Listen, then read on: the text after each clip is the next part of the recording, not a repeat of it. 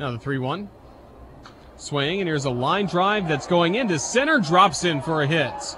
Gata scores. Williams held at third. It's an RBI single by Grant Kay that makes it a 2-0 Biscuit advantage, top of the fourth.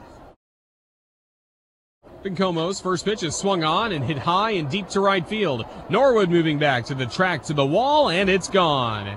Into the bleachers. A solo homer by Andrew Velasquez, his fourth of the year, and now it's a 4-0 Biscuits lead here in the top of the fifth.